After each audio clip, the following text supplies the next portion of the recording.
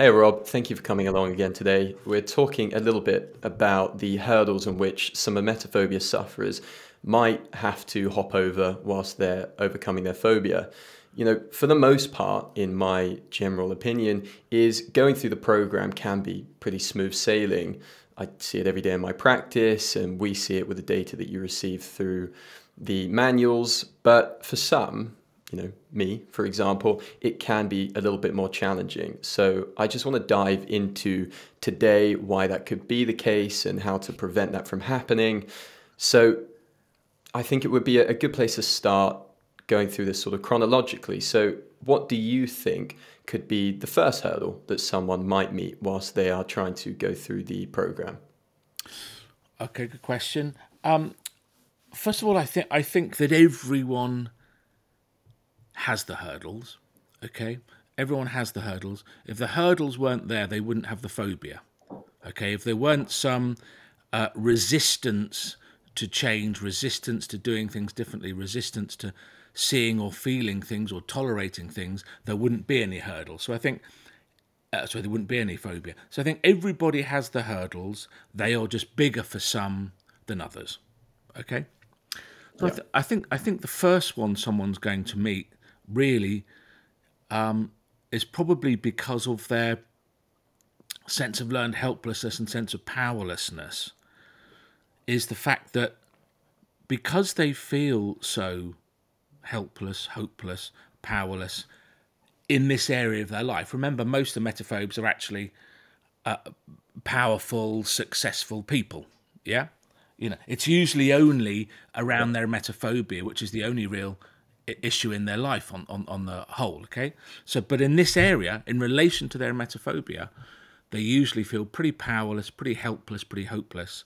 That's usually because they've had it a long time, and that's usually because they've tried lots of things, and it's because they've suffered for quite significantly, usually for quite a long time. You just get to the point where you think, what can I do about it? There's nothing I can do. So when you then offer them a helping hand, or you show them the Thrive program, you show them a Emetophobia-Free program, even if we've got hundreds of video testimonials, even if we give them the first 3 chapters of the manual free, even if we explain to them how and why their phobia is caused and how and why they can get over it, because they've suffered so much, they're frightened to believe there's a cure. They don't want to get their hopes up. They don't want to build up excitement and hope that in a few weeks' time they're going to be over it, because they don't want to then feel let down or even worse than they feel now. So because of that, they don't really, on the whole, have a lot of expectation of success. And because they don't have a high expectation of success, their motivation is less. Motivation is directly linked to how likely you think something is to happen, right? And then effort is linked to motivation. So the more you believe something's going to work, the more motivated you are to achieve it, and the more effort you're going to put in. So even though this is the only predictable cure for emetophobia, because they often won't allow themselves to get excited and say, right, very, very few emetophobes get the manual or the coach in front and think, right, this is going to be it. In 6 weeks, in 8 weeks, I'm over this. I've never heard someone say that. Yep. Okay? They don't believe it. There is a hope, there is a want, but actually they feel pretty helpless. Because of that, you could argue that the first hurdle is that some struggle to put the right amount of effort in on a daily basis to achieve that success. And then,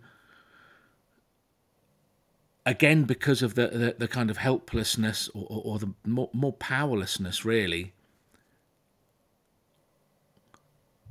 they worry a lot about a successful outcome. They brood a lot. They obsess a lot about a successful outcome. They might catastrophize. So it's almost like walking on eggshells for them when they're going through the program. Every day they're looking for signs that they're getting better, but every day they're also looking for signs that it's not going to work. And so even though their progress through the program, if you were going to look at it on a bar chart, is very much like that, going all the way from pretty poor to over it, their actual experience of going through it is more like a roller coaster that gradually goes up. So they can have, bad days or even bad weeks as they're going through the program. And of course, when they're on a downer or in a little bit of a blip, of course, because of their binary black and white thinking, it's understandable that when you're feeling that way, you're thinking, oh, I knew this wasn't going to work. I knew it's too good to be true. And, all those testimonials are fakes and the whole thing's made up and I'm doomed and I'm going to spend the rest of my life like this. And that's a big thing to overcome. It is absolutely understandable why people feel like that. And you and I talked about this recently, and I've got to say this carefully. But recently I've talked to a significant number of sufferers and people that have overcome it. And I've talked about it in relation to how powerless they felt or they feel. And many have stated, and this is not to in any way make a comparison between this and the other thing I'm going to talk about, but a lot of people have talked about it in the way that they imagine they would feel if they had cancer. And that's really shocking. Okay, that's really shocking. I've not had cancer. I've had a couple of bouts of brain surgery, as you know, but I've not ever had an ongoing, chronic, unpredictable illness like that. But to hear lots of people say, I feel as powerless over my emetophobia as I think I would feel if I had cancer, you think, wow. So if that's true, which certainly is for some people, I'm not saying it is for all, but if it's true for some, you can understand then why they put so much pressure on themselves going through any program to overcome it. It's the way you or I would feel if we were going to the doctors now for chemo. Imagine how we'd feel if we were doing that. I mean, every day you'd be thinking, am I feeling better? Am I feeling worse? Look at my face. I'm looking pale. Why am I looking pale? So the hypervigilance and the worry and the catastrophizing. Right. So now we know that and we expect that, we assume that. The first thing to do then for how do we overcome that? The first thing to do at the very beginning of the program is to sit and watch a whole load of the testimonials, particularly the long ones, particularly where like Mary's going on for 45, 50 minutes about how she overcame her emetophobia after 75 years. Don't just hear the bit where I'm cured. That's easy for them to say. It's all in the grey area about how hard they worked and how they persevered and this kind of. So really understand why the program's successful. Don't just start it in the blind hope it's going to help. You want to, from the very beginning, understand why it's going to work, how predictable it is. There's that video of the journey from Cambridge to London, the PACE video. That's really good. There's the fact, these podcasts, I think we've talked enough now about how it's really impossible not to overcome your emetophobia if you go through this program effectively, do it well. So really understanding why it's going to work should put you in a much more confident, comfortable, powerful position before you even start. Okay, so you're not just now blindly hoping, fingers crossed, hoping every day that something's going to get better. You can see why it's going to work, so you're a lot calmer. The helplessness is a little bit less, or you put more effort in to keep it in check. So that's the first thing. The first thing is understanding why the program's going to work for you eventually, even if it takes you 10 weeks, 10 months, 2 years, okay? Doing the things that are contained within the program is always going to work. And a small addendum to that, regardless of whatever other pathology or hurdles or problems you may have, okay? So regardless whether you've also got ADHD or you've got some gagging disorder or you've got globus hystericus or you've got, other illnesses, problems, disabilities in your life that hinder your progress or are going to make it harder, which clearly some of those things will do, it's still, none of those things are going to stop the program from working.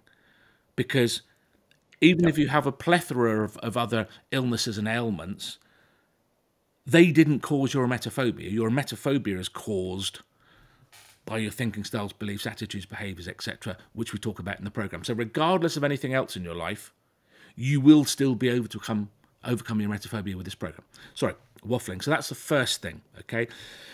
Understand, really understand. Don't just jump blindly into it. Understand why and how it's going to work, and you'll feel more powerful early on. You'll feel less helpless as you're going through it. Okay? The second thing then, almost leading on from that, and is a real common symptom for sufferers of emetophobia anyway, this thing called perfectionism. So that's come up a lot in some of the testimonials, and I mentioned Mary just now, Mary being one of them. So the nature of perfectionism, and perfectionism, again, if you think about it, is really only the avoidance of having to tolerate anything other than being perfect, right?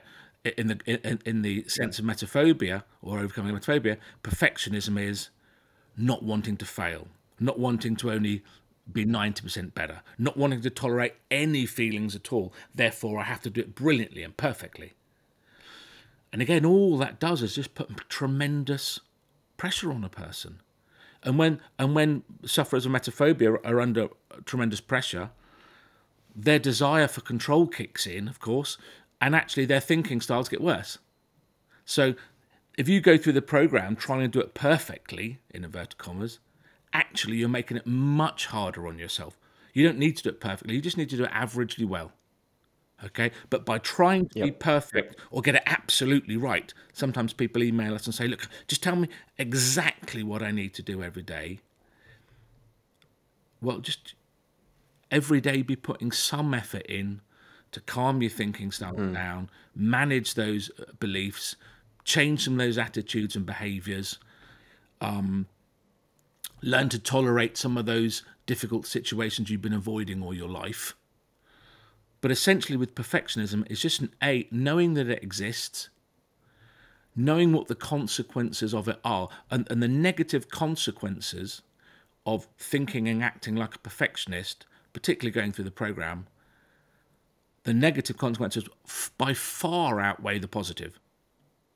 You don't need to be a perfectionist to get through the program. If you try to be a perfectionist going through it, you're going to make it, I don't know, 50, 60, 70% worse, harder, more hurdles. Yeah. Because you're creating the very stressors that partly created your emetophobia in the first place. Yeah? So, Rob, sorry to just butt in there. In comparison, or in relation to what you were just talking about, a bit of a narrative that I see quite often is with the testimonials. Quite often I could have a client that is massively comparing themselves to the glowy testimonial that someone can have, right? You know, there's a glowy testimonial that I'm on YouTube of speaking about how I've overcome my emetophobia, how amazing my life is now. And it is amazing now, and I have overcome my emetophobia now. But what you're not really getting from that testimonial is me talking about every single day, the ups and downs I had, the blips that I was in and out of, and, you know, my journey of getting to that point. So quite often I have a client that's sitting there and go, yeah, but I'm not like so-and-so off of that testimonial, and they had it so easy. Why is it not this easy for me?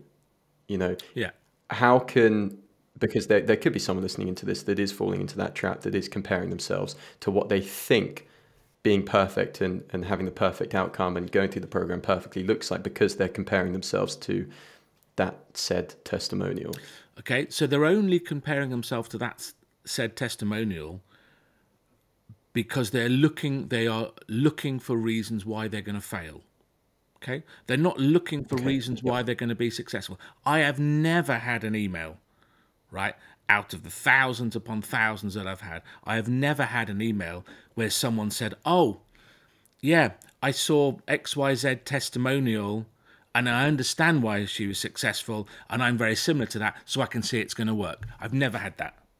Yeah. So Not a if you're chance. terrified of something failing, okay, if you're terrified of something failing or not working, you are going to look for the reasons that validate your fear. So, you know, as I say a minute ago, you know, watch the long testimonials where people are talking about all the hurdles they went through. Yeah, but we have, you know, sufferers have a duty to themselves to recognise their thinking styles kind of early on and mitigate for them. Okay, so whenever they're watching any testimonial video, they should say to themselves, right, before I watch this, I've got to remember I scored 90% on my obsessive thinking, 80% on hypervigilance, 75% on catastrophic thinking, black and white thinking, blah, blah, blah. Am I really taking the key message from this, or am I zooming in on one thing that one person said? And that's very much what they're likely to do. They're going to zoom in on the one thing that one person said and go, well, that's me. Of course, I'm going to be that. I made the mistake, as you know, Joe, a few years ago in one of Lisa's testimonials, and it's come back to bite me in the backside. I referred to her as the toughest client ever. I must have had, and I hand on heart, I have had at least 1,000 emails from around the world challenging me on that, saying I would be your hardest client. I would be much worse than Lisa. Yeah. It's like a badge. And I said to people, that's nothing to celebrate. It's not an achievement, okay? But it just demonstrates the sense of powerlessness and the understandable, should I say, sense of powerlessness, and the understandable, helplessness that people experience. So, if someone says that, or says that to themselves, or they pick out one thing on one testimonial, that's not because they were searching to find evidence why this is going to be successful for them.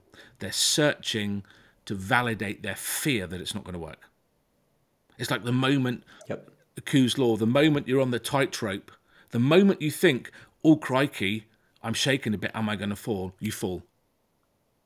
Yeah, you're looking for the thing that you fear. You're not looking for the thing that you want. You're not looking for reasons why this is going to be successful, reasons why it's going to be easy. There is one video, the only video testimonial I've ever seen that we've got, and it's a lovely American lady, and I can't remember her name, but the first video is her in her car, and she did like a day-by-day or a week-by-week series of videos. And I think it might be Laura. Could be. She said, and her first thing is, the moment I got the manual and read the first bit, I knew this was going to work. Okay? Yep. And she's had the easiest journey of anyone that I've ever known going through the program. Solely because her attitude from the beginning was, she for whatever reason, and even now as I'm saying this, I know some people can watch this and say, and be saying to themselves, well, hers was never as bad as mine. Of course it was easy for her. Okay? But if it's Laura, what she did, she understood the predictability of the program. Maybe she understood statistics better. Maybe she made more sense of the research. But for whatever reason, she looked at it and she went, yeah, this is going to work.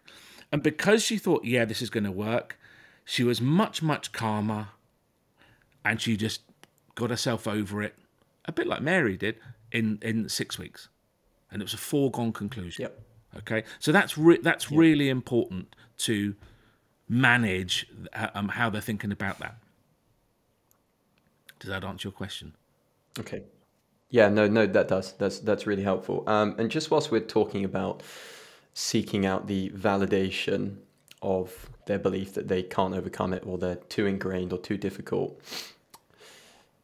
they're inevitably, as they're going through the program, can have a bit of a blip, right? Where they're going to stumble a bit, have a bit more of a difficult day than potentially they had yesterday, and likely see that as evidence that they're not going to get over this, that this is it, this is where I've made a nice bit of progress, but now, that's it. There's no point in me carrying on because I'm just a big failure and this is too ingrained, this is too difficult, I'm done. Yeah, and then they stop putting in effort until they inevitably pull themselves out of it and get started again. But it'd be so much easier if they didn't turn that little stumble into a week-long stumble or a month-long stumble. So what do you think is the best way for someone that does have a little bit of a stumble, which is very normal and are very likely to do whilst going through the program, to approach that so that they don't drag out how long they are in that blip for?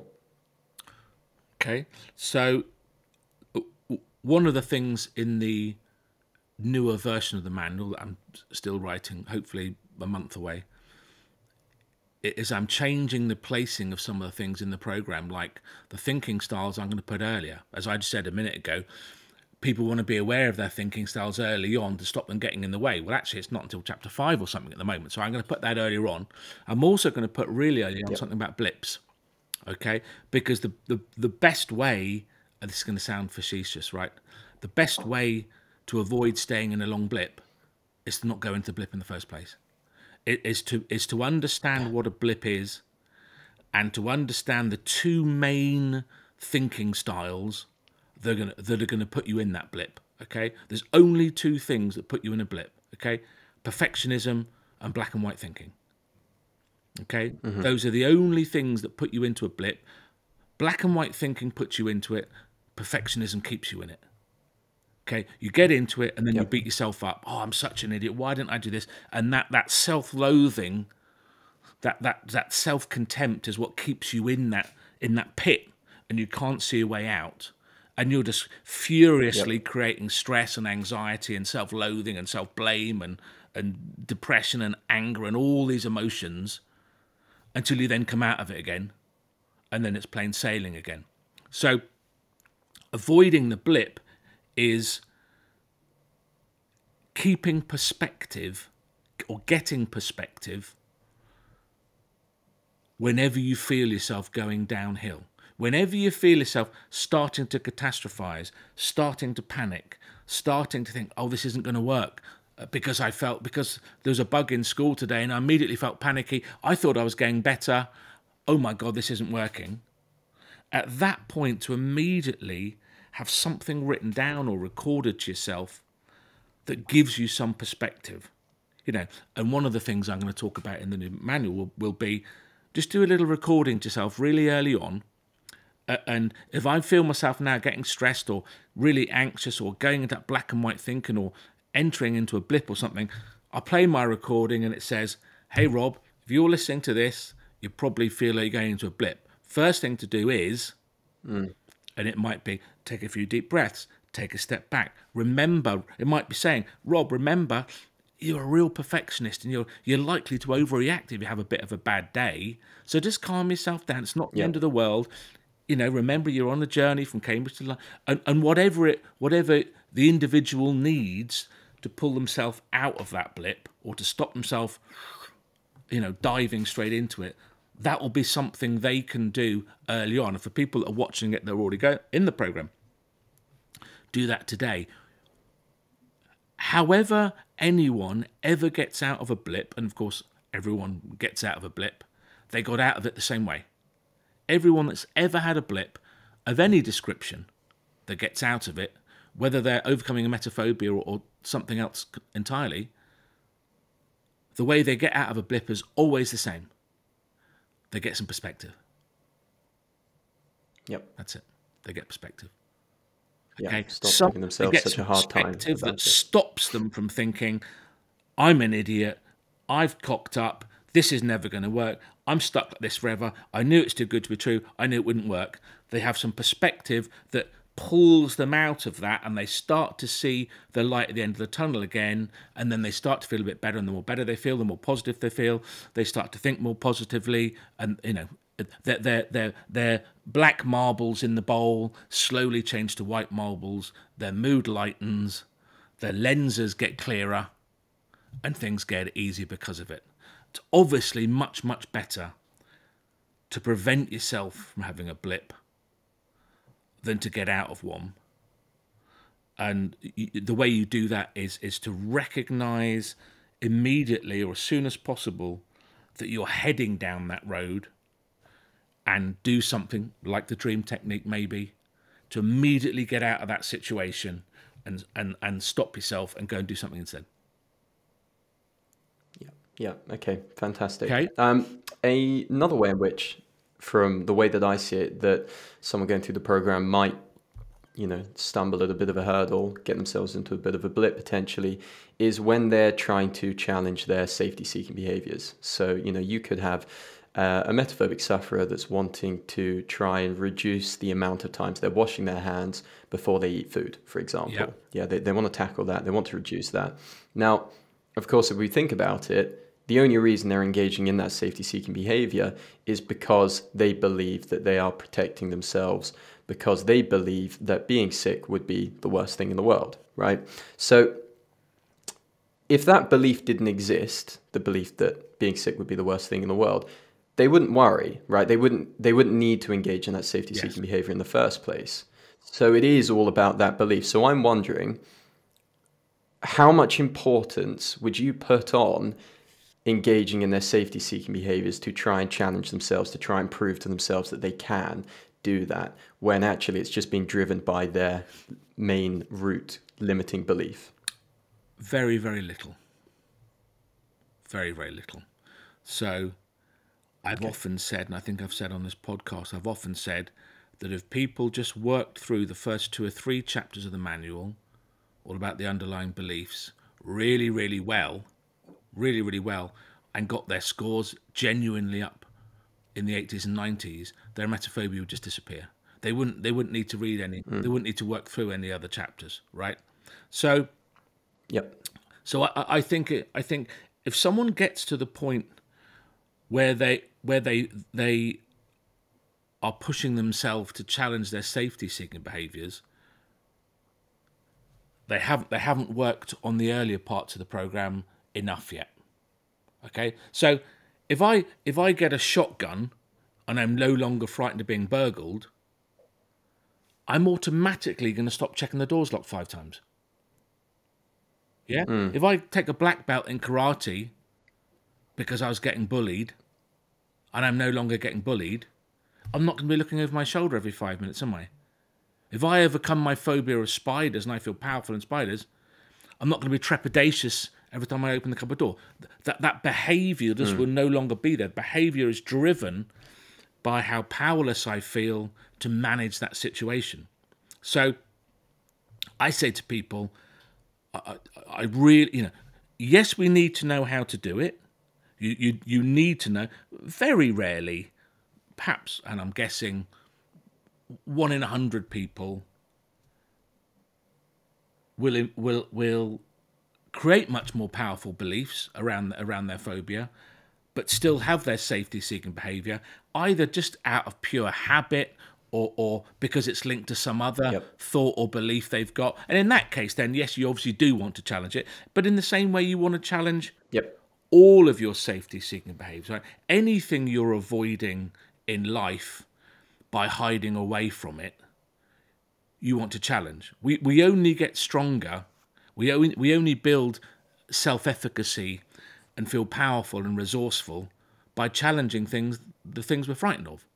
So by challenging our social anxiety, by challenging how we talk to other people, by challenging our fear of authority, all of those things people want to be doing as they go through the program. And actually, I would say challenging fear of authority, challenging their social anxiety are way more important than challenging their safety-seeking behaviours, and also are less likely to cause a lot of stress in doing so. Yeah. So you need to know how to challenge safety-seeking behaviours. You need to know how to and practice how to talk yourself out of washing your hands 5 times when once will do. Okay, you do need to do that. But actually, if you get to the point where you feel you're really needing to challenge them, it's because there are still some beliefs back here driving it. Okay, and it's much easier to work on the beliefs. Telling someone to challenge their safety-seeking behaviours when they still got the beliefs is like you telling me to keep my doors unlocked when we know there's a team of burglars working around my little cul-de-sac. What? I'm only going to feel anxious, aren't I? It's only going to stress me out even more.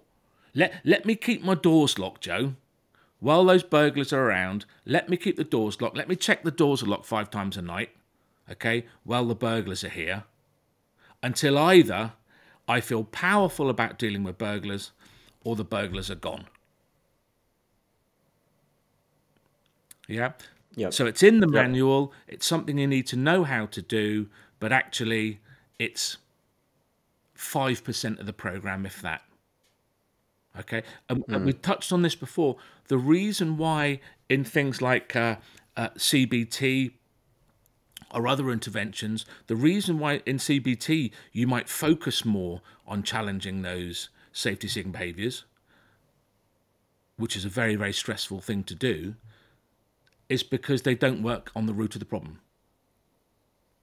Okay? And if you don't work on the root of the problem, which is the fundamental underlying beliefs that are driving it, all you can do is try and challenge it. But that's horribly stressful. Yep.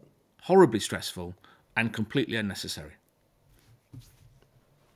So when they are challenging the underlying problem, i.e. their belief that being sick would be a fate worse than death, Well, right? that's one of them. Or seeing someone else being sick. Joe, that's one of them. One Okay? of. Yeah. How should they be intellectually challenging that belief? Okay. So you challenge any belief just by looking for evidence.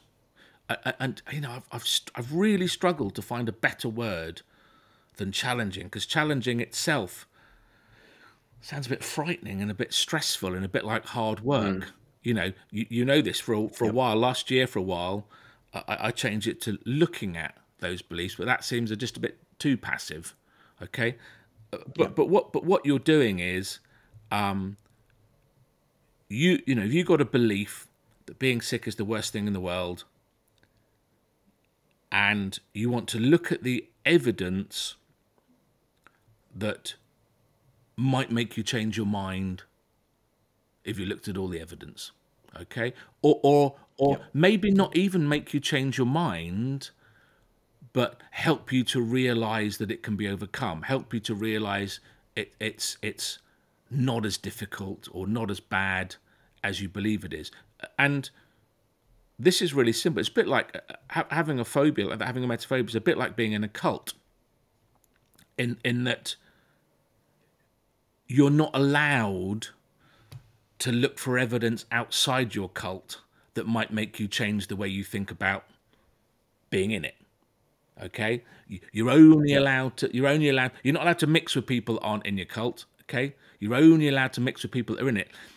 And the sole reason for that, no matter how they dress it up, the sole reason for that is because if you realised your life could be easier and better than it is outside, you might leave. So emetophobes don't with any phobia, okay? If you're terrified of flying and you're in an aeroplane and you're feeling panicky, in that panic, in that moment, your desire for control, your guard dog is looking for reasons to validate why you think you're about to die in a plane crash. Okay? It's not looking for reasons.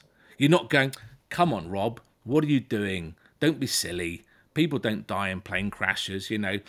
Planes don't crash out of turbulence, blah, blah. They're much safer now than... You're not thinking those things. You're thinking, oh, my God, I'm going to die. And instead of asking yourself the question, how come the cabin staff aren't worried, and how come they're still, you know, wandering around with a drinks trolley? Instead of thinking, that must mean it's not actually dangerous and it's a light level of turbulence and everything's okay. Instead of that, you think, oh my God, those people are idiots. Don't they know they're about to die? And it's that level, right? So I forgot what the question was. What was the question? Well, no, it's just making me think about, you know, if I believe that the earth is flat, right? Yeah. Apologies if that is a belief of yours, right? As soon as I start to leave the forums that I'm a part of, I stop turning up to those flat earth conferences, I stop looking at all of this misinformation to suggest to me that the earth really is flat.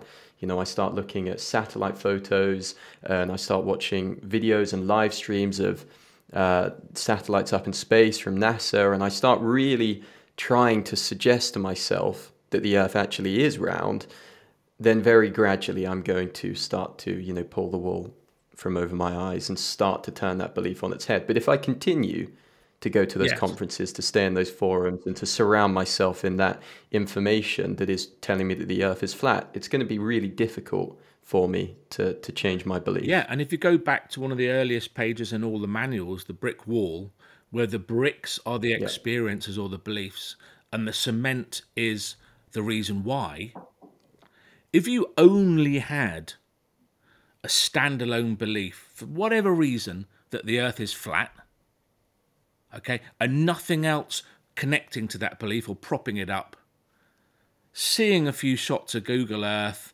and going on an airplane flight and seeing the curvature of the Earth would be enough. You'd go, my God, why was I thinking that? It's obvious now. And it would change. As simply as a person's belief in Santa Claus changes when they get to 8, 10, 12, right? Little bit of evidence, and you go, of course, how could it be true? However, if you've also got the paranoid thinking style, and the paranoid thinking style is propping up your belief that the Earth is flat, when you then see a Google Earth image, you think, Google are in on it as well. Google are trying to convince me. Must be doctored. Yeah, not a chance. And you're going to start to find reasons to back up and justify why you're not going to change your mind. And that's a good metaphor, right? Or it's good simile, because that is what emetophobes can do. But very, very simply, if you start to gently look at the evidence that challenges your belief, very, very quickly, you'd come to an entirely different conclusion. And that's one of the reasons why, you know, we talk about the different types of phobias between the sexes, for example. You know, most phobias that people have are pretty much spread 50-50 between men and women. Okay, you know, you're more or less, you are more or less as likely to have a phobia of death or darkness or lifts or snakes or spiders or dying or cancer as your sister. Okay, emetophobia though, for some reason, is 95-96% female, only 5% male, and that's really interesting, because if it was genuinely scary and genuinely frightening, like dying of cancer is, or dying in airplane crashes, you'd be expected to find just as many men with that phobia as women. In fact, probably more, because we're wusses when it comes to anything emotional, right, men? I want anyone sending me emails about that, right? You know, we're worse, right? We get the man flu. We don't get a cold. We get man flu. So actually, you'd expect it to be worse. Yeah. Oh, yeah. Not better. Okay. But very, very few men have it. Okay. Also, if being sick was genuinely terrifying and is a trigger, which is a pejorative term and I never use it, right? It is a trigger for creating emetophobia, then after being sick, you're more likely to create emetophobia, which doesn't happen. Going through chemo, you'd be more likely to create emetophobia, which doesn't happen. Having morning sickness when you're pregnant, you'd be more likely to create emeto, which doesn't happen. In fact, all of those things are more likely to get you over emeto and or inoculate you against never having it. Those are some of the little bits of evidence that would challenge your belief that this is the worst thing in the world. And then you've got things like the fact that when people are sick, even emetophobes, they very rarely grade it as higher than a 2 or 3 out of 10. And most commonly they'd say, do you know what, Rob, it wasn't even that bad. Yeah? All of those things, if you allow yourself to think about them, would start to challenge your belief and reduce it a little bit. And that's how you'd go about changing that particular belief. Yeah, and of course you've got to be a little bit proactive with it. And That ultimately, pretty much answers all of the hurdles. Sorry, Joe. Ultimately, Yes, sorry, mate. the one you picked on, the single most important part of challenging any phobia is the understanding that it's not something that is happening to you. That's the most empowering element, okay? The moment you understand it's not happening to you and that it's something you are doing to yourself in response to something else, that is the most empowering part of it. People have phobias of pens, right? People have phobias of socks. People have phobias of tissue. People have phobias of little bits of wood, of paper, of the number 13, of trains on a sidetrack in a station. You can have a phobia of anything, okay? But the moment I realise that this terrifying pen isn't causing my phobia, rather it's the way I'm reacting to the pen, I feel massively empowered and there's something I can do about it. Yeah. Yep. In relation to some of the other hurdles as you go through the program, hurdles you might create going through the program, it's often about just the thinking styles kind of just getting in the way, particularly if your desire for control is quite strong. People often put in a whole load of effort over here. And people might say, but Rob, it's not that I'm not putting the work in. It's not that I'm putting the effort in. I'm putting in 6 hours a day effort. And when you talk to them, you realise it's not helpful effort. They might be spending 6 hours a day trying to convince themselves only to wash their hands 4 times. Well, of course, during that 6 hours, all they're doing is creating way more anxiety than they've ever had before. So it's not a question of how much effort or time someone's putting into it. It's how much of the right effort they're putting into it. Literally an hour a day is enough of the right effort. Yeah. And as you're putting in the effort, you should be feeling a little bit more positive, a little bit happier, a little bit more confident, a little bit more hopeful and excited about the positive changes that are coming. You shouldn't be worse.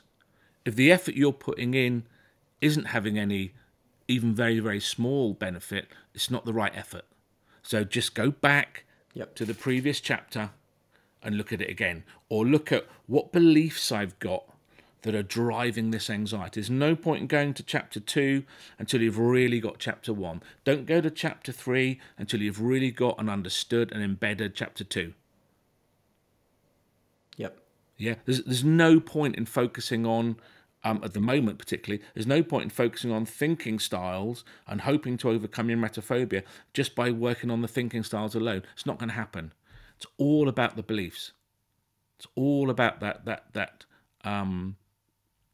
fundamental underlying beliefs, not just the one belief that it's the worst thing in the world, all the other hundreds of beliefs that support that, and your general kind of locus of control and your general sense of power, and generally how well you cope tolerating uncomfortable emotions. If there's one thing, you could say it's the only thing, right?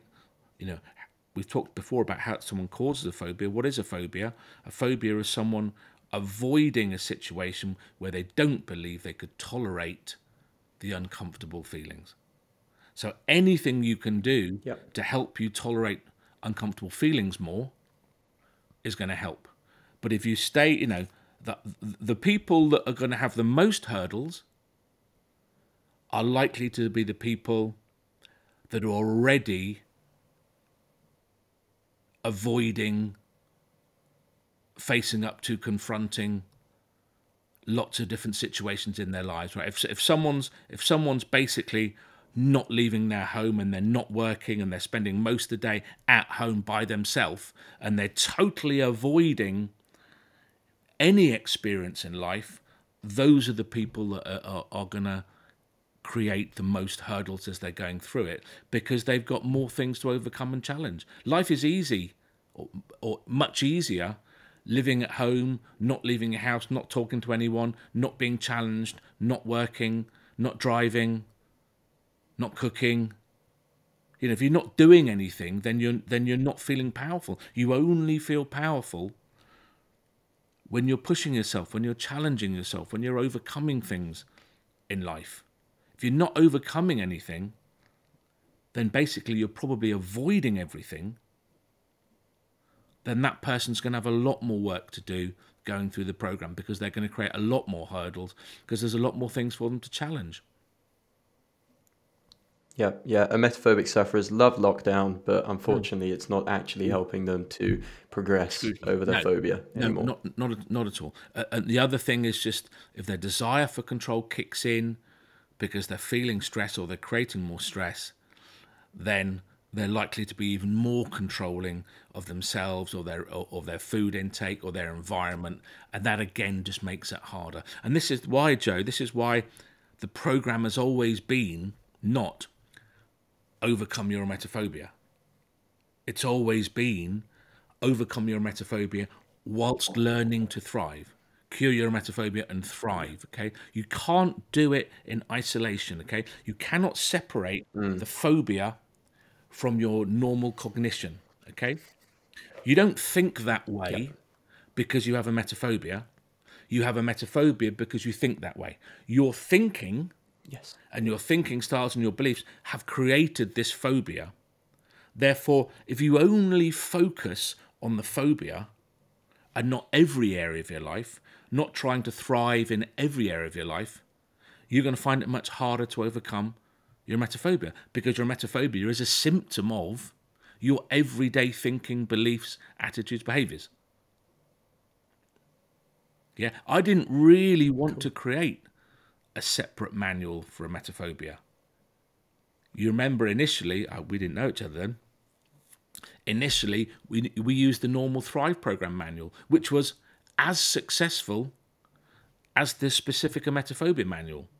The only reason I created one specifically for emetophobia is because certain emetophobes with a really, really strong desire for control would not go through the program properly. They'd try and skip straight to the end. And so I rewrote the manual to make it harder for them to do that. Okay? But they've got to focus on thriving. Don't be focused as you're going through the program on I'm only doing this to overcome my emetophobia. You're going to struggle if you do that, because you're going to miss out on a lot of the beliefs and thinking styles that are propagating it and making it worse. You've got to view, I'm going through this program in order to feel more powerful and be more in control of my life, and ultimately to learn to really thrive and love every day of my life. As I'm going through that process, I'm also going to end up changing the thoughts, beliefs, thinking styles that created that phobia and any other mental health issue along the way. That's what you want to be thinking. I'm learning to thrive, not I'm trying to overcome my emetophobia. That's it. Yep. Cool. Okay.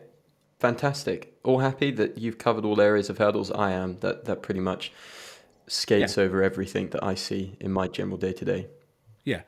Being calm. Good. Understanding why it's going to work. And every day, managing your thinking, managing your emotions to stay as calm and as focused and as positive as you can as you're going through it, as you're going through the program. The moment you create stress, anxiety, or fear or anything else, it's just 3 or 4 times harder. That's all. And you don't want it to be hard. You really want it to be as easy as possible. So taking responsibility for your emotions and your thinking styles as you're going through the program is essential. I'm going to stop waffling now. I'm done. I'm spent. I'm tired. Fantastic. No, that's really helpful. I hope you've all enjoyed this chat today, and it's been beneficial. Cheers, Rob.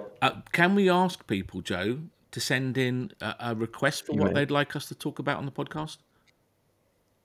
Yeah, it's a really good point. You know what? When I get this up, I will add in a bit of a question form so that people can add in some topics that they want covered, and then I'm sure that we can address that as well. Fab. Thanks very much. Good to see you.